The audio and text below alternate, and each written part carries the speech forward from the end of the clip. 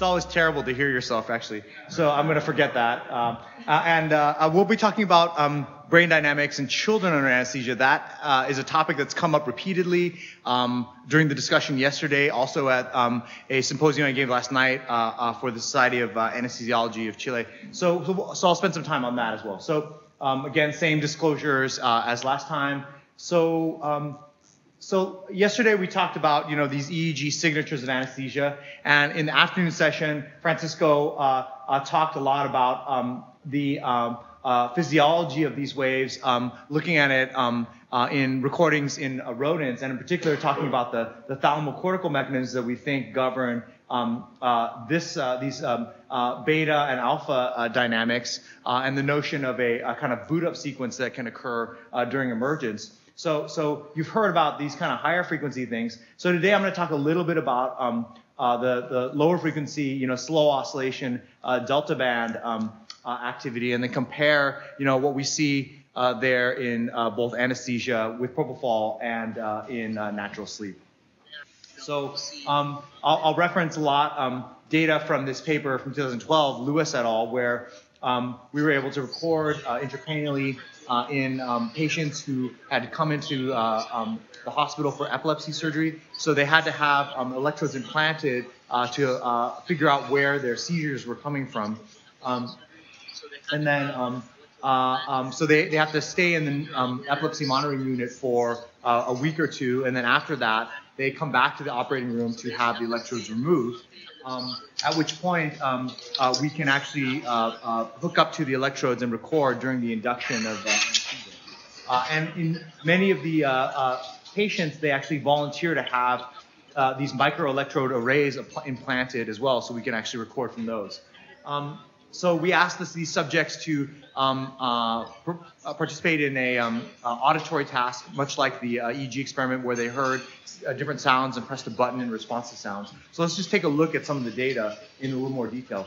So one of the first things we saw is that indeed the slow oscillation power increases sort of abruptly right at the point where loss of consciousness occurs. So here are 3 patients that we studied with the neuroport arrays, where we saw that kind of abrupt increase in slow oscillation power. These recordings are performed on the temporal cortex, and so we don't see that frontal alpha, which is primarily as Francisco showed, we think in the medial prefrontal cortex. So we just see the slow oscillation. We do see this kind of increase in beta and gamma power, which is also visible in the EEG. So that's telling us, kind of confirming, if you will, the findings in the EEG that the slow oscillation power increases right at the point of loss of consciousness. Then if we look at the how the neurons couple to the oscillations, we can see that there's essentially phase-limited firing with kind of long periods of silence. So just in terms of how this graph is set up, so this dotted line is the point where this individual subject stopped responding, so we call that the loss of consciousness point. And then if we look at the neuronal firing prior to loss of consciousness, there's kind of lots of firing, and then after that, if we kind of squint in, we can see that the neuronal firing is only happening at particular phases of the slow oscillation. So what we did here is we estimated the if you will, a histogram of firing as a function of the phase of the slow oscillation. So this is time in seconds, and phase of the slow oscillation is here on the y-axis, and you can see is that the spikes are only happening essentially at the in this case at the troughs of the slow oscillation, and that's just because we're plotting this with the positive down, so it's actually the peak of the slow oscillation. So you can see that's true for the local field potentials, and then also for the ECOG. So when we look across the cortex, if we take the slow oscillation, estimate its phase at different locations, what we see is that the very local ones have this phase relationship. The grid electrodes, the clinical grid electrodes that are nearby also have this phase relationship. But then if you get further and further away, that phase relationship goes away. So this is like a grid electrode that's maybe about 3 centimeters or further away. And so the way we think about this is that these low frequency or slow oscillations are kind of out of phase, and they're actually incoherent as you get further and further apart. So they start off, move further and further apart, they kind of become incoherent. And then, of course, then the relationship at the distant electrodes, the phase of the distant electrodes no longer has a relationship with the neural firing at a distance. So the way we interpreted then this data was that locally you have this tight coupling between the firing and the slow oscillations, but then and we could imagine that coupling would be replicated at many different locations. But of course, the precise times when you had the upstates at different points in the cortex would sort of be misaligned in time. So just as an example, at a given point in time indicated by this red line, at this location here, maybe the neurons could fire. But then at some other distant location, say over here, the neurons here might be in a down state and might not be able to fire. So the idea was that this slow oscillation dynamic with the lack of coherence implied a sort of fragmentation or disruption of processing amongst cortical areas. So as I mentioned yesterday, I alluded to this, we think that that's a really strong fundamental evidence that when you see that slow oscillation or anesthesia, that a patient would be, now if we compare that to sleep, it's really interesting. Here's some data from Neer et al. In neurons. So this is from Giulio Tononi's group, doing very similar recordings, but during non-REM sleep. And what we see here is that there's a similar dynamic where you have this alternation between firing in upstates and silence in downstates. But if you will, the duty cycle is quite different. So with propofol, it's mostly silent with brief periods of firing. But in sleep, it's mostly firing with only brief periods of silence. And then if we look at the slow waves here, so Tengo desayuno aquí. Left and right, I guess, entorhinal cortex, we see that the slow waves are really quite synchronized. Compared with propofol, like across different cortical areas, that isn't the case. The slow oscillations are again out of phase and incoherent.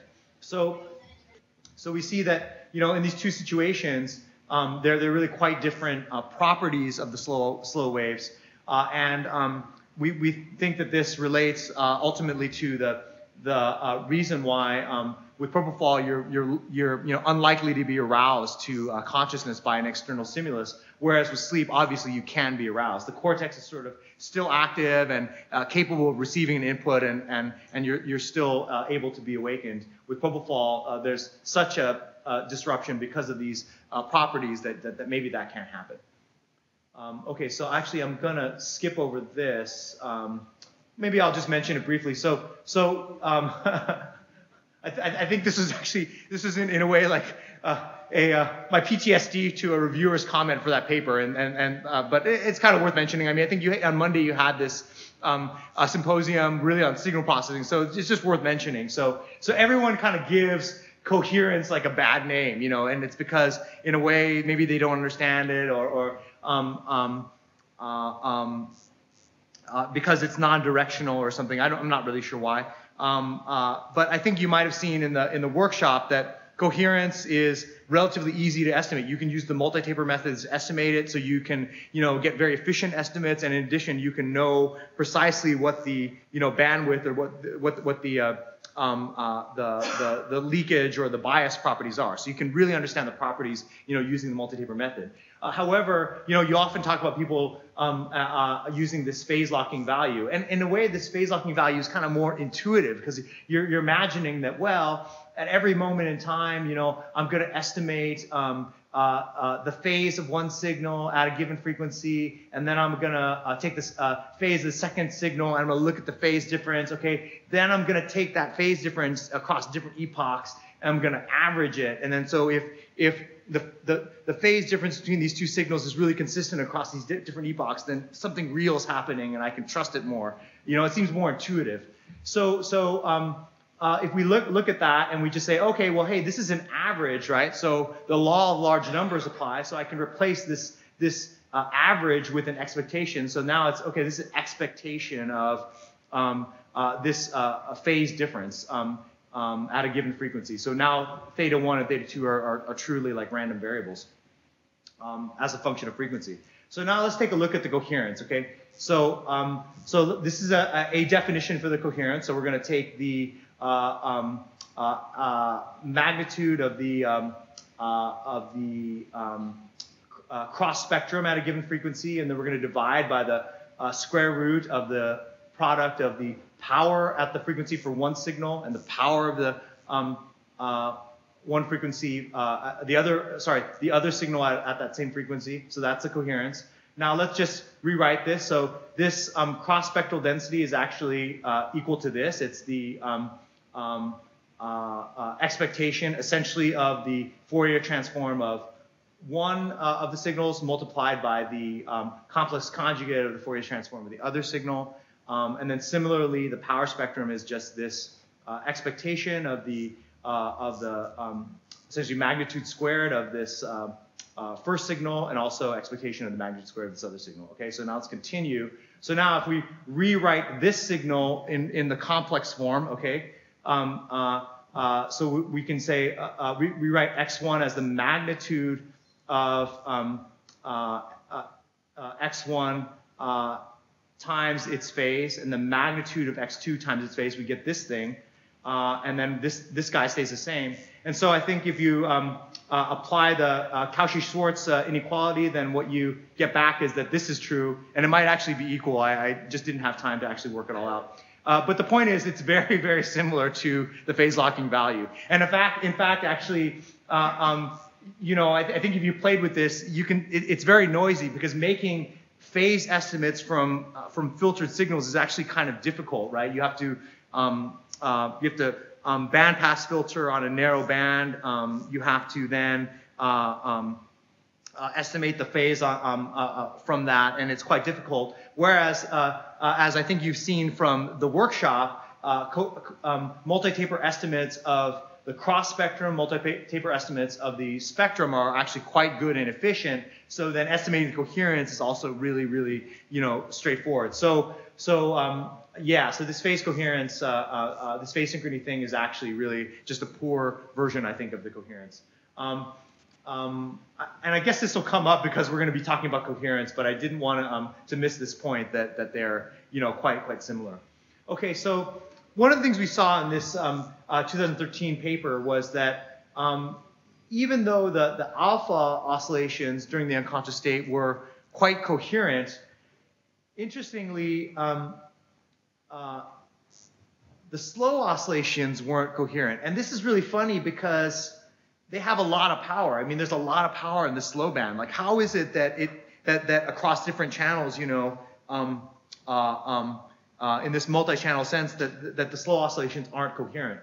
So that's a little bit of a mystery. So that's really interesting, and I think that points back to the Lewis paper where we saw that again these slow oscillations on the intercortical recordings really have are out of phase and out of synchrony. So it really points to the fact that even though the EEG slow oscillations have high power, the high power across the scalp is really not coordinated as you get further and further apart. Just re-emphasizing that point. Now, if we think about sleep, we know from work from Massimini and Tononi that the slow waves in sleep are kind of more like traveling waves, right? So they originate anteriorly and kind of tend to move posteriorly. And here's an example of a time series, you know, from high density EEG, showing how as you go from anterior to posterior, there's this really kind of delay in the peak of the slow oscillation, and maybe it takes about maybe 100 milliseconds or so for this to move anterior to posterior. So what does that imply then about the coherence of these waves? So let's just break that down then. Okay, so if we observe a signal at a given point, you know, say here, and then essentially it's a traveling wave, right? So then we observe another signal y of t, which is just a time-shifted version of x, okay, right? So that's literally the definition for a traveling wave.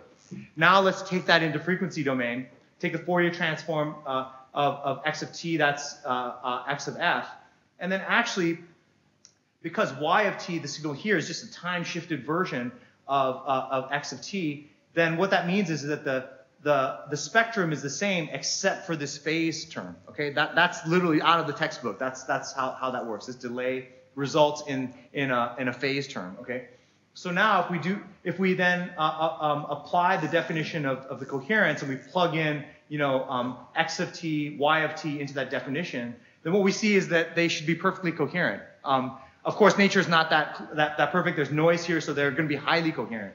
So without having done the analysis, I think we can infer that or predict at least that in sleep, the slow oscillations would be coherent or more so than with propofol. So it's something we're studying. We finally have some sleep data in the lab, and we're looking at that. But that's at least a prediction that would follow very naturally from this notion of a traveling wave.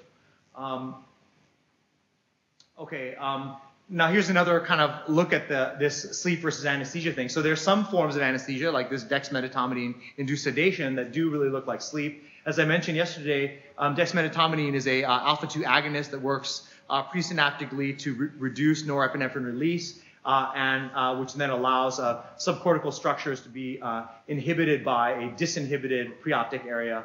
And the dynamics, again, as we saw yesterday, look very much like, depending on the dose, either non-REM2 sleep, so spindles and some slow power or slow waves.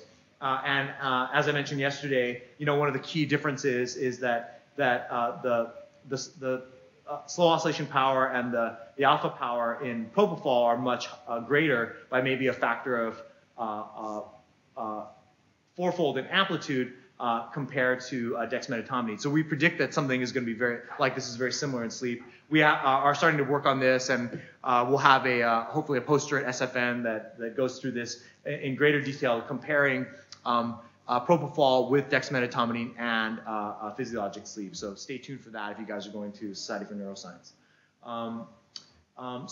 Finally, just to kind of wrap up this topic, I want to talk about cross-frequency coupling. It's something that I think we alluded to in the earlier presentation. So as we saw these two really dominant frequencies during propofol-induced unconsciousness, we asked, well, is there a relationship maybe between the phase of the slow oscillation, the amplitude of this alpha oscillation? We certainly saw that with the neuronal firing, but we wanted to see if it was true in the EEG.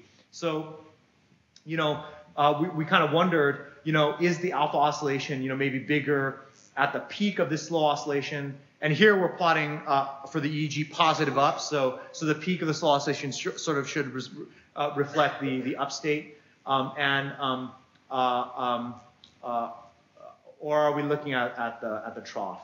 Or would we expect the alpha oscillation to be highest at the trough of the slow oscillation?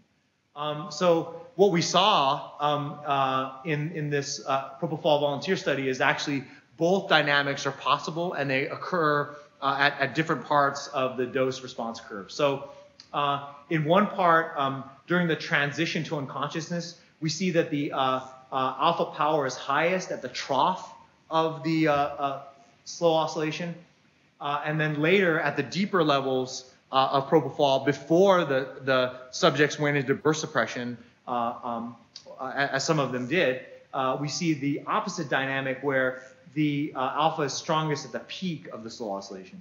And just to show the time series, you can literally see this in the raw trace here. You can kind of see it. If we bandpass filter, we see that the alpha in this trough max phase here is highest at again the troughs of the slow oscillation, and then later it tends to be higher at the peaks of the slow oscillation, again at the deeper levels. And just to mention it, of course, all these oscillations are really dependent on the way you reference the scalp EEG. So in this case, we were using a kind of a Laplacian reference. So essentially, we had sort of an absolute frame of reference, where essentially,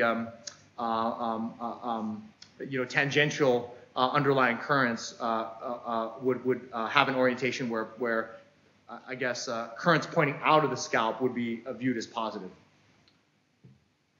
So there's no so there's no way that this comes up as a kind of artifact of referencing. Okay, so then I guess one of our hypotheses is that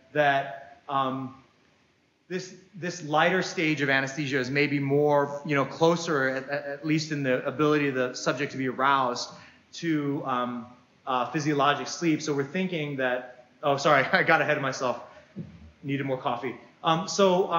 We in 2014, actually in J Neurosci, we published this paper, Mukamel et al. Sorry, this is I forgot to update this.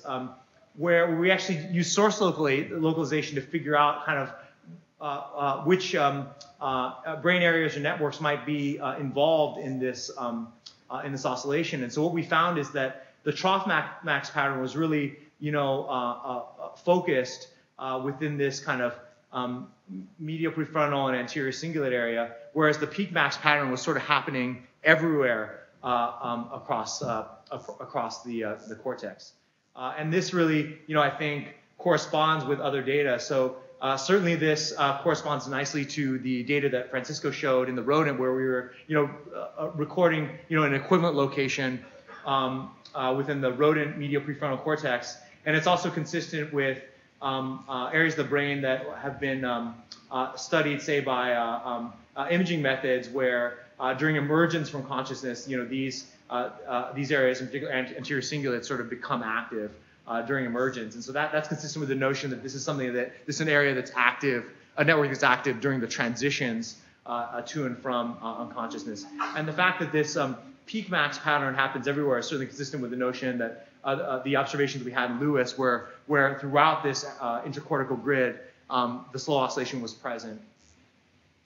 Okay, and then I guess the prediction we would make for sleep, again, because the trough max is sort of the lighter stage, that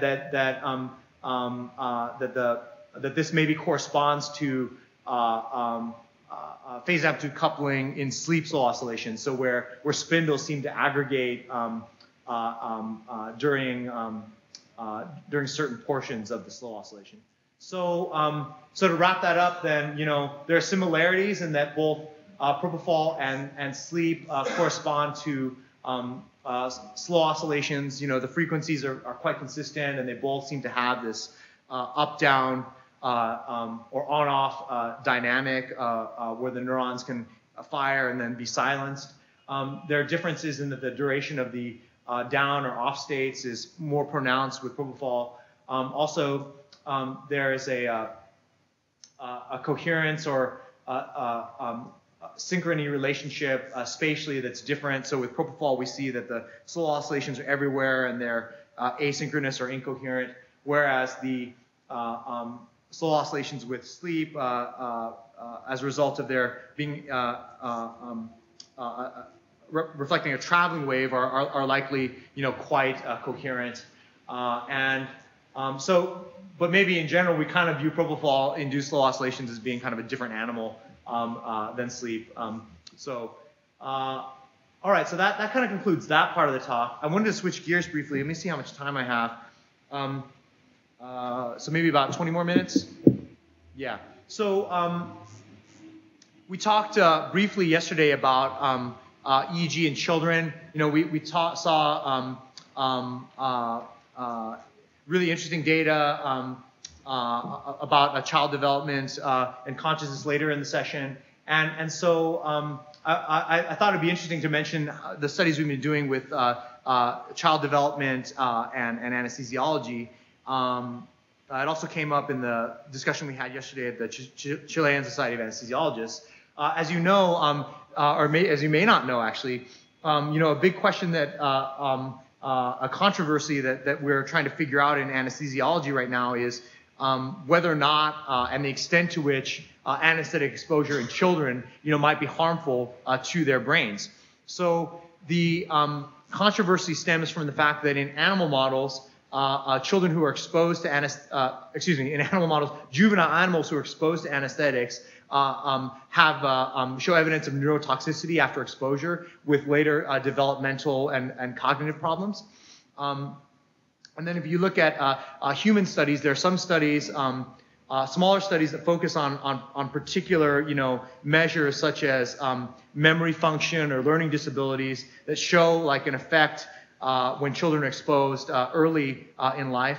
And then other, very large randomized controlled trials in Europe, as well as randomized controlled trials in America of brief anesthetic exposure show that there's kind of no effect. And I think the general tendency for those larger clinical studies is they look kind of at a course level, like randomized test scores or maybe Bailey scales, which are course measures of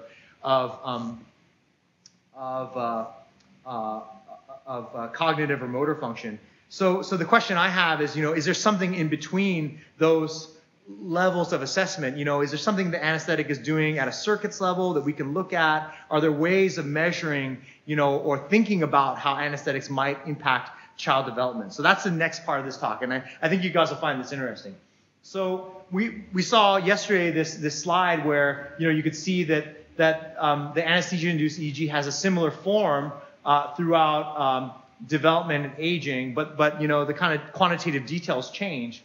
So we actually looked at this progression in children in a lot of detail. We looked at it in adults, in elderly adults, but we looked at it in children as well. And here's what we saw. So we characterized in this paper, Akeju et al., the total power in the EEG from about 0.5 hertz up to 40 hertz.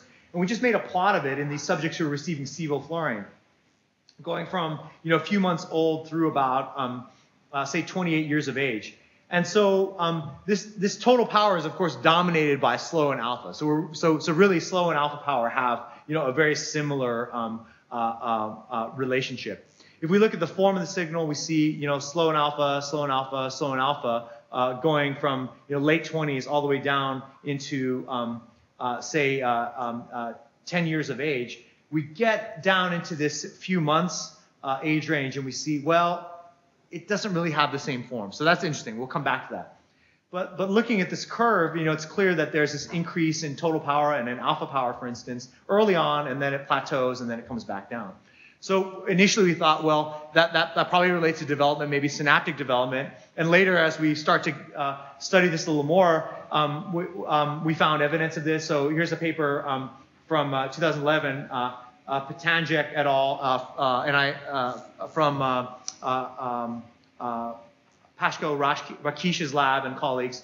And what you can see here, if we're looking at, say, the synaptic buttons at various points within the dendrites, we can see that at 1 month of age there aren't a lot of synaptic buttons. There seems to be a kind of an explosion here, just a year and a half later, and then fast forwarding maybe 12 years, we see that there starts to be kind of this progressive pruning of the synapses, and these are these analyses were done in tissue samples, post-mortem samples from human prefrontal cortex. So it's, again, quite relevant to where we're actually making the EEG measurements. And you can see that similar to the EEG data, we have this kind of peak that happens, 8 to 10 years of age, and there's kind of this progressive decline. So that's kind of encouraging that our EEG results were consistent with this underlying neuroanatomy.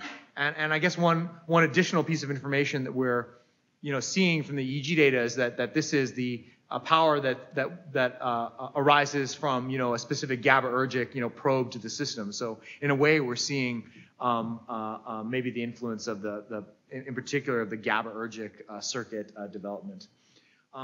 This notion that alpha power might increase with development is also borne out in say in studies of childhood neglect. So this is data from Chuck Nelson's lab, Chuck Nelson from Boston Children's Hospital, and his, of course, very famous Bucharest Early Intervention Project. So he studied different children who are orphaned. He looked at them in this case, at 8 years of age. Some of them had never been institutionalized. Others were placed into foster care, kind of later in life after they're about 2 years old. Others were introduced into foster care at an early age, less than 2 years of age. And then some children that were controls were not orphans. They were never institutionalized. So what he saw is that the resting state alpha waves, had a significant difference so basically, children who were either never institutionalized or who had been introduced into foster care early had, quite strong resting state alpha power, whereas those that had been institutionalized and never placed into foster care or had been placed into foster care late, they tended to have lower alpha power. So the notion that these circuits and alpha power is developing through time is, I think, quite interesting. So I wanted to go back to this idea that these frontal alpha waves that we see in the humans and also in the rodents are highly coherent, and that coherence seems to come about through some thalamocortical coupling. So we first saw evidence of this from simulation studies, computational modeling studies with Nancy Capel, and then, of course, you saw Francisco's evidence of this from invasive recordings in rodents in both thalamus and medial prefrontal cortex. So this is a typical thing that we see in the adults. There's coherence frontally within this alpha wave. So we look at children who are less than 1 year of age. We see, first of all, that for children that are, say 4 to 6 months of age, they actually don't have a frontal alpha predominance. The alpha is just kind of everywhere, and it's not coherent. And then when we look at the frontal coherence from clinical recordings with just the frontal EEG, we see that coherence develops at approximately 1 year of age. So we've seen this with sevoflurane, and then also in another paper that's actually just been accepted to anesthesiology that'll be coming out later this year with propofol. And this is work for this very young children that we've done with Chuck Birdie and Laura Cornelison at Boston Children's Hospital. So our inference is then that what might be happening is we might be seeing sort of a readout of the development of functional capabilities in this thalamocortical circuit. And there's evidence of this, at least from the fMRI world. So neonates who are placed in an MRI scanner who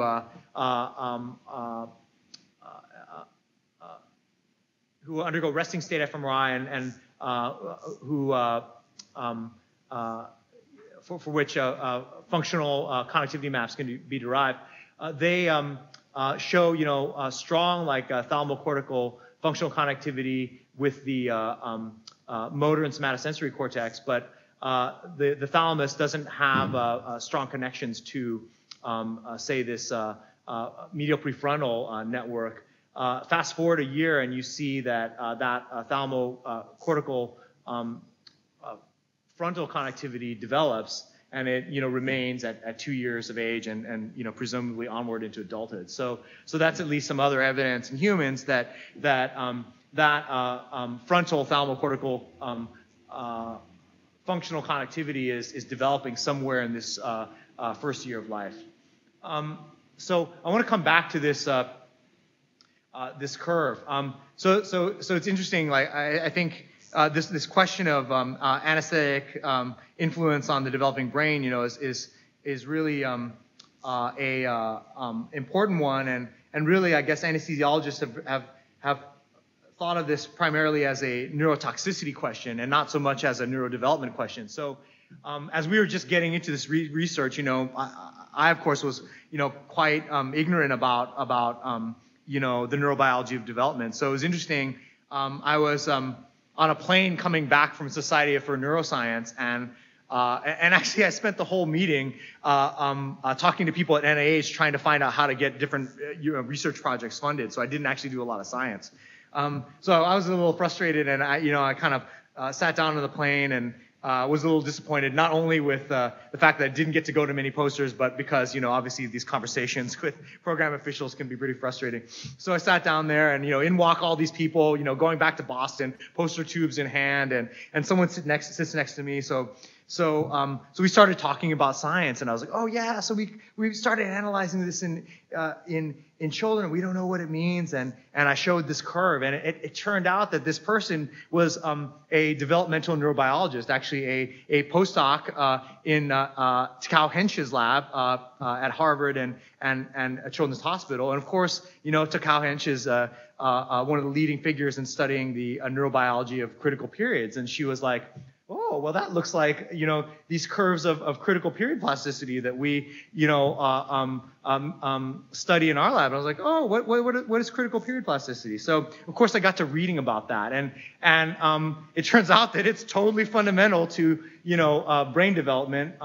And it's essentially the mechanism by which, children have this incredible ability to learn, new sensory discrimination skills, motor skills, language skills at particular points in time, and set up in a sequence that kind of builds upon itself, so that again, children can rapidly learn and acquire information. It's the reason that children can pick up languages and very readily. The reason they, of course, can become very skilled at playing musical instruments, whereas adults, trying these things later in life have a much harder time.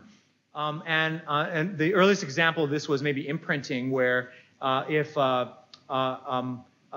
baby geese are exposed to a human being instead of their mother, say in the first 24 to 48 hours of life, they will imprint on the human and follow the human around instead of their mother. And again, that's a transient window that happens, at a particular point in time. And I guess the scary thing is that these windows are transient. They happen at a particular point in time. And so if we were to disrupt them in some way, we might be concerned that we could seriously affect downstream development.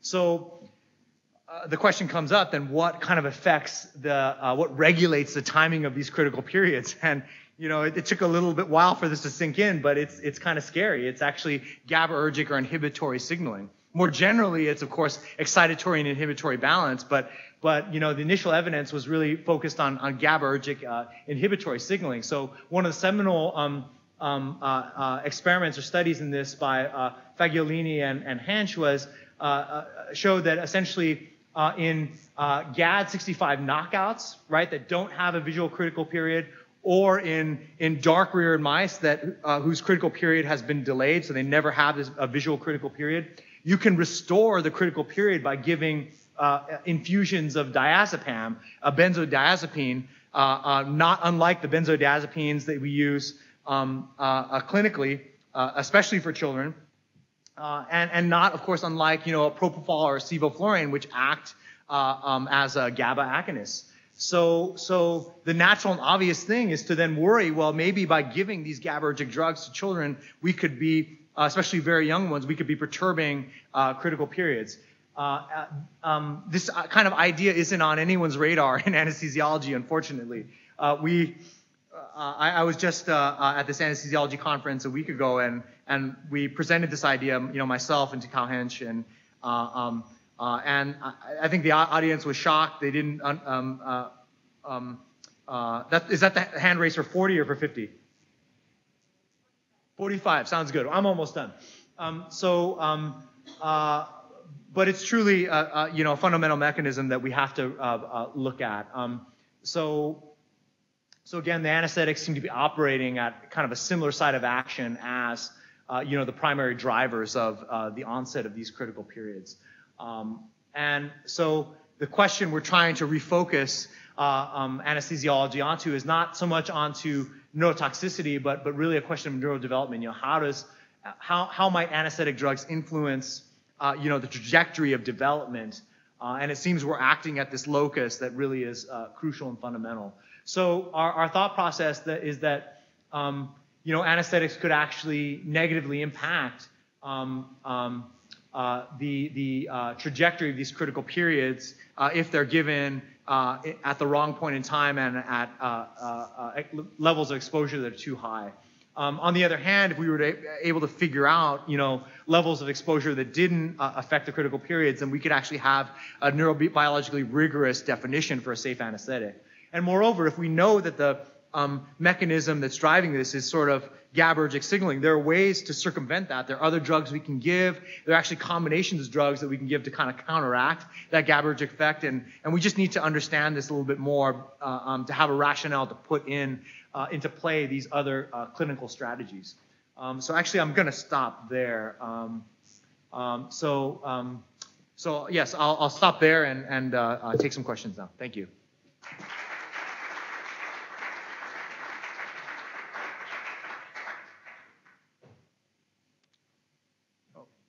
Yeah.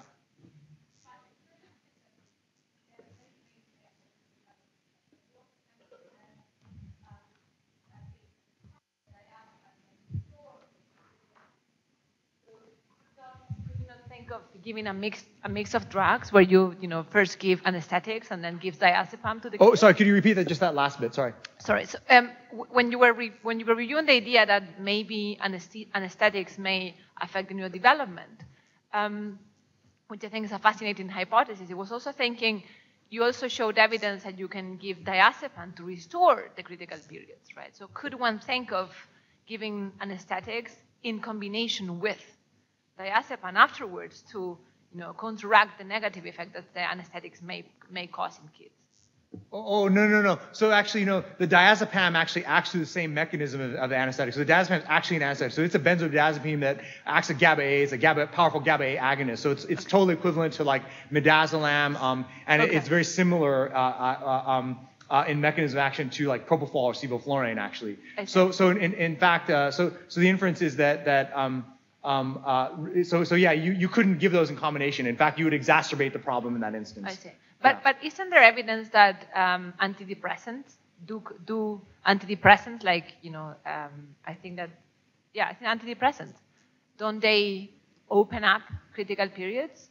Yes, they can too. So So I'm kind of like hinting at could you give some kind of drug to counteract the effect of the anesthetic? Yes, I think we can. Yeah. So if the and I guess actually to turn it around, like if you were in another situation where the critical period wasn't opening, where therapeutically you wanted to open it, right. For instance, you could give the anesthetics or a sedative like a midazolam or diazepam to act therapeutically too, right? So, but I'm actually thinking of the situation where in a otherwise healthy child that's set to have their critical periods open at the appropriate times, that we might shift it early and in a way throw off the sequencing. That's kind of the worry.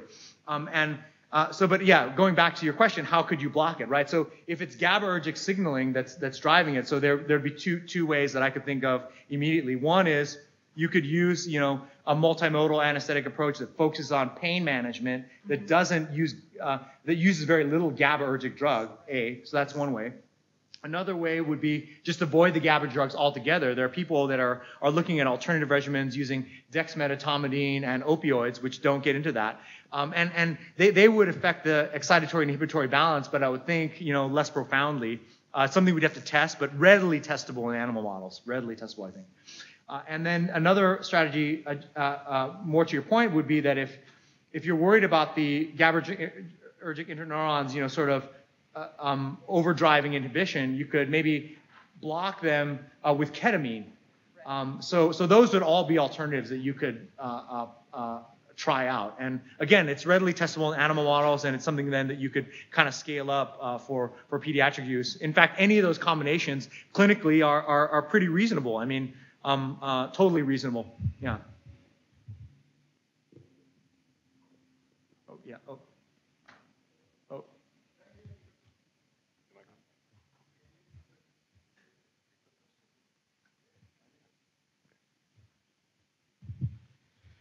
You talk about a slow oscillation that was coupled with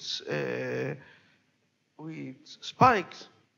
Are these slow oscillations related with any biological or physiological process like burst rate or or something else?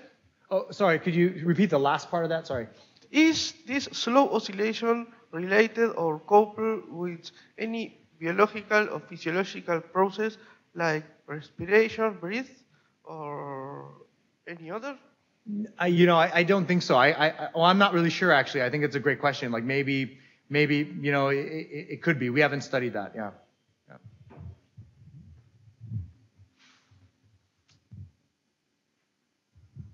Two questions. Basically, yeah, since kids seems to work differently, at least very young kids, do you have an idea of how to monitor their brain? Because you showed us yesterday that at least for the adult, we are kind of in a pretty good advance. But with kids, do you have any idea what to monitor? Because alpha shouldn't be our concern in very young kids. That's one. And two, transition from consciousness or from consciousness to loss of consciousness seems to happen very fast, at least in that transition in phase with alpha and slow. They're in the trough and quickly they're on the peak. What is driving this? It's like a switch, you know. It's at some point it's functioning that way. Somebody push a switch, and then it's working the other way around. Do you have an idea what is that switch? I remember some of striated neurons in the thalamus that switch from phasic to tonic very quickly, and if I don't remember bad, they tend to be important in sleep generating. You know, do you have a mechanism of that switch transition? Yeah, so I can get into that. So for the first part of your question, what do you do in the very young children? So I didn't show data for this, but I think you can infer it from just looking at what I did show. In the Cornelison paper, we showed that in the first few months of life that the alpha and beta power are just starting to kind of increase. And around maybe 4 to 6 months you start to see it, but then of course it only becomes coherent later. So for the children maybe as young as 6 months or around there, you could probably still use the same strategy. Like you'll still see this kind of alpha beta haze. But I think for the even younger ones, all they seem to have is a slow oscillation. So we just have to have better, we'd have to look at that. And I think from a technical perspective, it's a little hard to pick up because, at baseline, because they're moving and things like that, there are artifacts that look like that. And so we'll have to figure out ways of getting a cleaner signal so you can really see that transition into the slow oscillation for the really little kids. But it also implies that if a lot of the wiring isn't there, that maybe we don't need to give drugs to, maybe we can give less hypnotic drugs for those children. Yeah. Okay, so then to the question about the kind of switch in phase. Yeah, so in the data from the Purdon 2013 paper, we showed, kind of on average across the population, this kind of abrupt transition. When you look at individual patients, we often see this kind of actual middle ground where there isn't really a clear phase amplitude relationship, and then only becomes clear later at the higher doses. So that's an interesting kind of observation. But our idea for the mechanism for this is that and this is a paper that we're about to submit. I think there's a Society for Neuroscience also abstract that'll be presented this year. And this is work with Nancy Capel's group again, where what we think is happening is that there's a kind of an increasing, with increasing doses of the drug, there's kind of a increasing hyperpolarization in thalamus that in one instance, the kind of alternation up and down,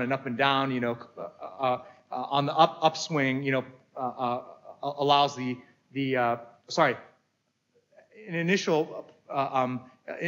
the hyperpolarization is such that the up and down swings kind of place the slow oscillation into some range where the alpha oscillations are favored. But then as the overall level of hyperpolarization increases, we get into some other regime. It's sort of gets into some other regime where now the alpha happens only at the peak of the slow oscillation. That's kind of the basic gist of it. So we have more details to follow in this paper, but that's the basic idea. Yeah, it's kind of an increasing hyperpolarization relative to a particular range where the alpha can happen.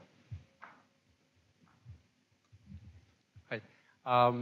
My question is about the first part of the talk, when you are trying to find similarities between sleep and the protocol. I was just wondering if you could comment on the fact that there's one big difference, which is the coexistence between alpha and low oscillation and slow oscillation that we don't see in sleep. That's right, yeah. So I wonder, I mean, if that should be acknowledged as the fundamental difference. Right. No, I think that's a great point. And I think that goes back to the fact that, this whole anesthesia-induced effect is effect of GABA agonist action all through the brain, right? And that has a particular effect on that frontal thalamocortical system. So I think that's a great comment, yeah. I agree with that completely.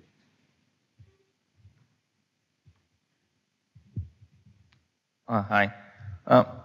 The FDA warning on all anesthetics is for children under 3 years of age and being exposed to anesthesia over 3 hours long.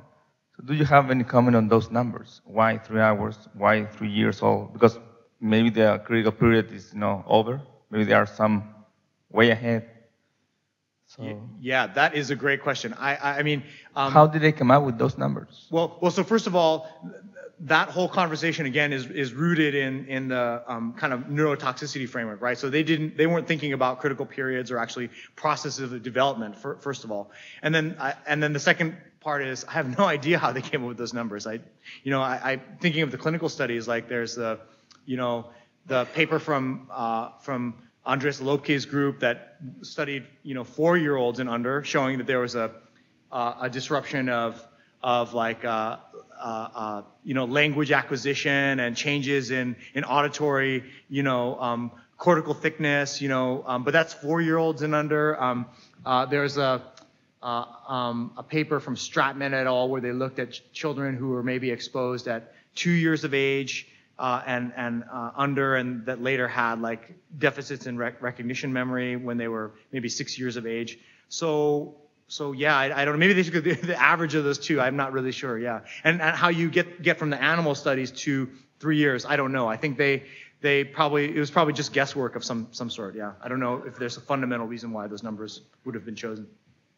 Thank you. Just one question. What do you think the alpha oscillation is relevant for loss of consciousness? Loss of consciousness, or just is useful for monitoring? Because slow oscillation is important in my view for loss of consciousness, but alpha represent a neural circuit, but I don't know if it's relevant for unconsciousness. Yeah. I don't know. What do you think? So I think it is relevant to the extent that it's happening and it's functionally disrupting the circuit, and certainly prior to the deep level of unconsciousness, it's certainly I guess probably the primary reason the sedative state occurs before the slow oscillation really kicks in. But is it necessary? Do we need it? Probably not. So if we could invent an anesthetic that produces a really strong slow oscillation, but didn't have that frontal alpha, that would probably work, and it might be better because we would just be doing less to the brain in some sense. So yeah, it's probably not necessary actually.